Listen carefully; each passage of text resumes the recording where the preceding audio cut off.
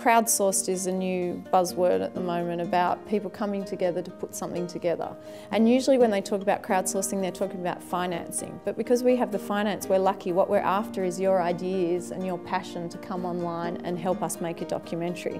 So you're kind of like the online directors, and we'll do what you ask us to do. It is a bit of a world first, and it's quite interesting, and we've got people getting involved for different reasons. It's about water and it's about documentary. You know, with 5 or 6 commissioning editors in Australia, why can't we do that for documentary, where people tell us what they want to see, and we kind of, rather than it being user-generated content, why can't we help people have the production values they'd like to see in things and help them make what they'd want to see?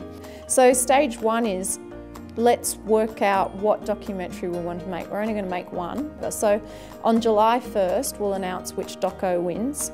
Then when we go into shooting, we hope to stream a lot of the shoots back via Skype, depending on where we are, so you can be really involved in that process.